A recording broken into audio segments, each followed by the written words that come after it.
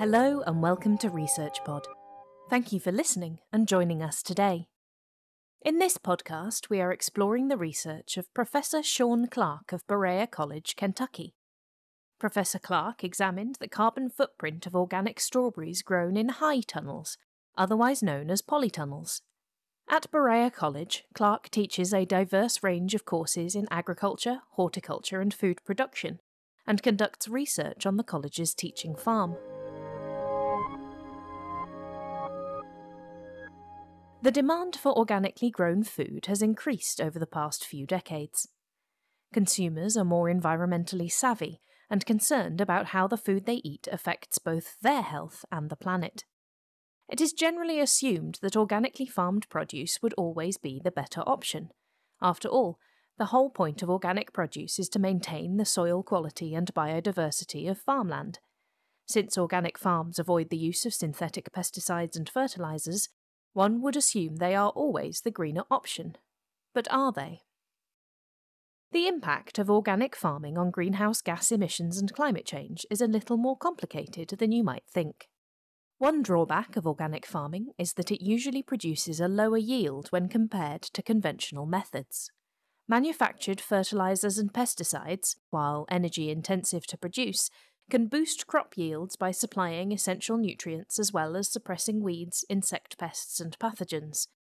But using these fertilizers comes at a cost to the environment and human health. The technology to produce consistent high yields organically simply doesn't exist yet. Organic farming still results in soil disturbance and depends upon the same CO2-emitting machinery to raise the plants, which, when compared to non-organic crops, produce less fruit, grain or vegetable per hectare of land. This can mean that each unit of product from an organic farm may have a higher individual carbon footprint than the equivalent grown conventionally. If organic crop yields are lower than their non-organic counterparts, organic farms must increase their land use to compensate, generating more greenhouse gases. One of the proposed solutions to this issue is the use of Controlled Environment Agriculture, or CEA. Also known as plant factories with artificial lighting or vertical farming, CEA facilities control all aspects of a crop's growing conditions. The humidity, lighting and temperature can all be precisely manipulated within a space that is densely packed with crops. Although they are also energy and material resource intensive, CEA systems boast high yields per hectare, which in theory may result in a lower carbon footprint per unit of product. However, recent research has shown CEA facilities consume vast quantities of resources and produce a large carbon footprint due to the materials used in their construction and the energy required in maintenance. Proponents of this strategy argue that vertical agriculture reduces our agricultural land use while protecting crops from weather and pests. But if the system produces a carbon footprint larger than that of organic agriculture, it may not be the greener alternative, even despite higher yields. Another option for organic farming is the use of unheated polytunnels, or high tunnels. It is a simple technology with a much lower carbon footprint than both conventional farming or plant factories. Professor Clark and his team studied the carbon footprint of organic strawberry production using this unheated polytunnel system to document greenhouse gas emissions and assess the global warming potential of such a setup. Strawberries were grown on raised beds protected from weeds with woven plastic fabric. The polytunnel system was much cheaper to implement, while still employing all the benefits of organic agriculture and a semi-protected environment.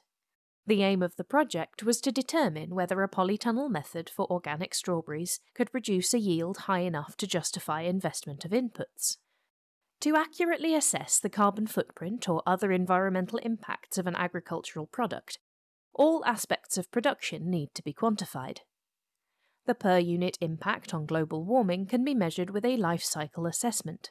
This type of evaluation is a cradle-to-grave calculation of all the resources employed in a product's creation, use and disposal.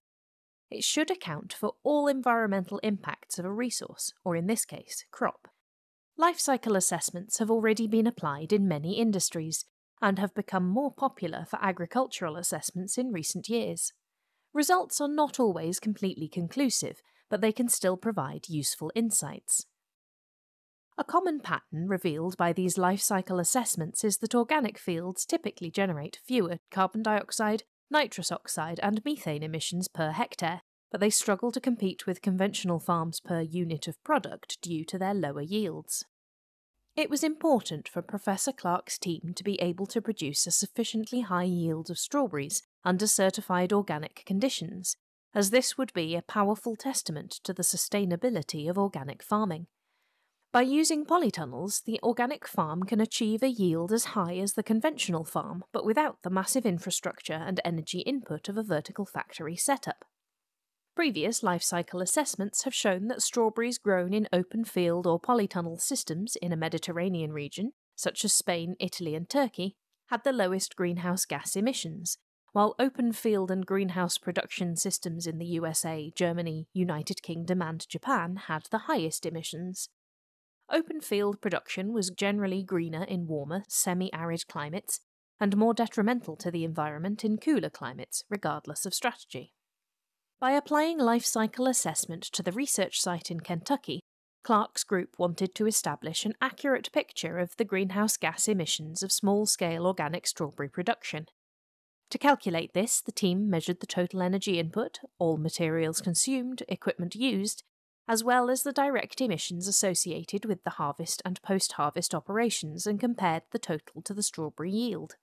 1 kilogram of strawberry fruit was defined as a unit, and the amount of carbon sequestered by the soil was also factored into the calculations. Overall, the strawberry production of this study contributed fewer greenhouse gas emissions than most others reported for conventional production around the world.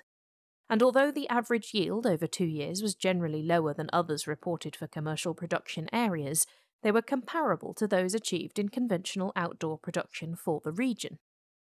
The results suggested that unheated polytunnels could successfully increase the yields of organic production to match those of conventional open field production.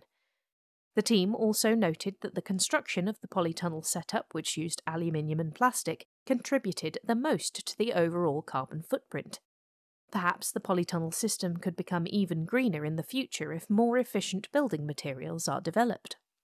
This strategy for growing organic strawberries could be competitive with conventionally grown berries in Kentucky and the surrounding region of the US, using the simple technology of unheated high tunnels. Many companies are still motivated to build energy-intensive vertical farming plant factories with artificial lighting to protect their crops and increase yields in a world with an increasingly unpredictable climate. More studies like this one, which assess the environmental costs and benefits of each system, will help identify the best approach.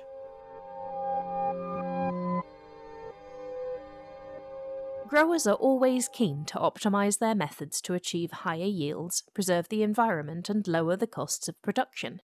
Organic farming practices have demonstrated success in preserving soil health and using energy more efficiently, but challenges still remain. Agricultural science can help improve organic farming techniques aimed at enhancing soil fertility, protecting biodiversity, conserving natural resources, and addressing climate change. In-depth analysis, such as the life cycle assessment, can provide answers and identify key areas for improvements. By collaborating with researchers, organic farmers can continue to develop more sustainable food production systems for their consumers and the environment. As Professor Clark sees it, agriculture is a major contributor to climate change, so finding appropriate methods of producing food while reducing emissions is urgently needed.